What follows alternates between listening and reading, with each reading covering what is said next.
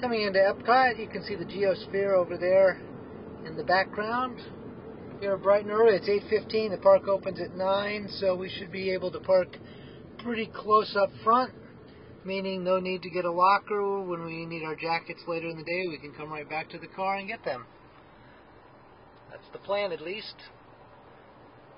Coming up closer in on the Geosphere. There's a ride you can take inside there that goes around, kind of a history of time that's inside that. A slow-moving ride, kind of fun to do. Probably about 30 minutes. Take a break, get off your feet. Signing off.